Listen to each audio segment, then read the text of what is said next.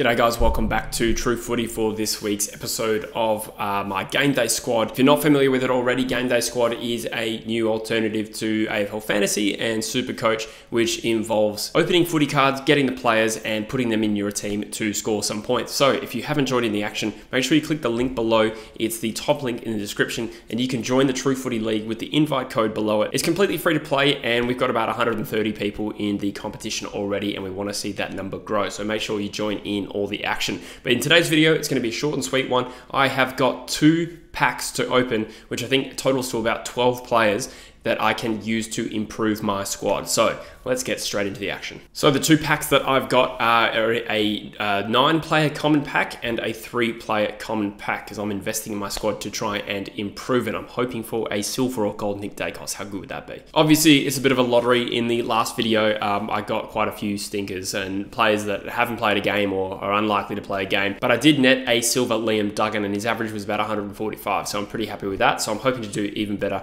in today's video. So in the common packs, none of the players are going to be bronze, which means that they just score their normal score, but there's a chance they'll be silver, gold, or platinum. Silver, you get 1.1 times that player's score. Gold, you get 1.2, and so on and so forth. So there's a chance we're going to get some good players out of this. Let's open the 9-player pack. All right, so this should open up and give us 9 players. I do love this part. It's the cool thing about this is you sort of get the, this is the 3-player pack first, sorry. It sort of gives you that same sort of rush you used to have when you'd open footy pack cards as a kid, or maybe some people still do. It's good fun, but let's see who we've got in this pack. The first player is McKenty. I think I've already got it, McKenty. I think they say McKenty, but I kind of read that as McKenty. Either way, he's a good young prospect for Port Adelaide, so that's probably gonna be a longer term one. He's not gonna crack my team anytime soon, but perhaps in a couple of years. Let's see who else we've got. Ben Patton. See, again, I read that as Patton, but it could be Peyton. I do know who he is, and it's probably not going to be a great fantasy selection. So far, a couple of duds. Noah Long. Ooh, I do like that one. The good thing about Noah Long is at the moment, he is cracking the side as a small mercurial forward, I guess, if you consider that goal of the week nomination he got last week. But I do think this kid has potential to become a midfielder. So I do quite like that. Let's see exactly what their scores are, and then we'll go back and open up the other packs. So this is McKenty. His scores have been around the 40 to 60 mark, a couple of 20s in there again. So probably a longer term option. He is a forward, and that does help because I need some forwards. So hopefully he comes good. Noah Long, again, averaging 55, not too crash hot, but he did play really well against St Kilda and scored a 94. So that kind of makes it worthwhile. Cool. All right, here we are for the 9-player pack. This is the real doozy. So hopefully we get some real reward here. I'm pretty happy with Noah Long, but that's, again, like I said, a longer term one. So hopefully we get someone to improve my squad in the here and now. Okay, so here we go. This is 9 players to unpack. Let's see how we go.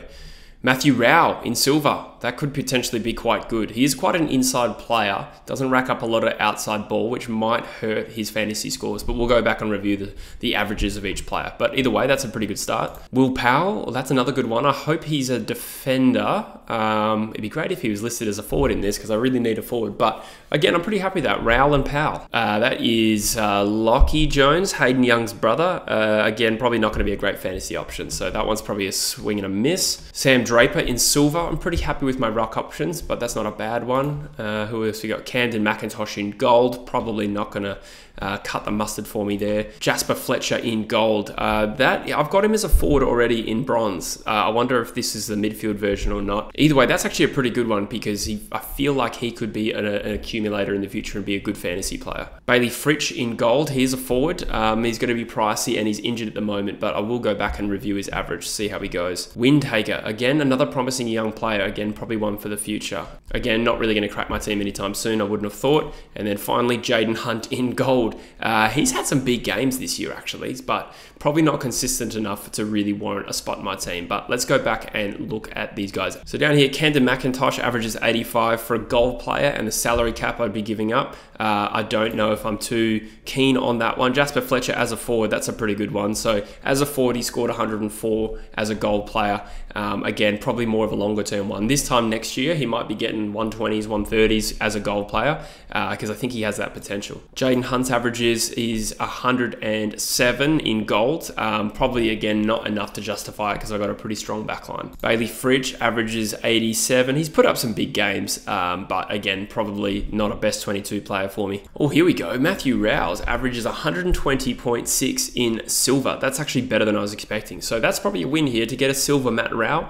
Again, he might be a player to rotate through based on salary cap pressure because I've got some really good players. I've got a platinum Clayton Oliver to consider as well in this, but generally speaking, that is a pretty good win. That's probably the biggest win of this video. So there you have it, guys. I've unpacked 12 players. I've got a couple of good prospects there for the future in Noah Long in silver, Jasper Fletcher in gold, and Matty Rowell in silver is probably the biggest one that helps me in the short term. But as always, guys, I welcome your input. Let me know in the comments how your team's going. What are some great wins that you've had on this game so far? Make sure, if you haven't already, if you're just sort of browsing at the moment and you want to get stuck in, by all means, click the link in the description, and it's completely free to set up your own team. It's really good fun. I play this all the time, and regardless of the fact that I am making videos for Gameday Squad now, I would genuinely be playing this over fantasy. In fact, I haven't really opened my fantasy team, since the start of the year. But regardless, hope you're enjoying the content, guys. Subscribe to the channel if you haven't already, and I'll see you in the next video. Cheers.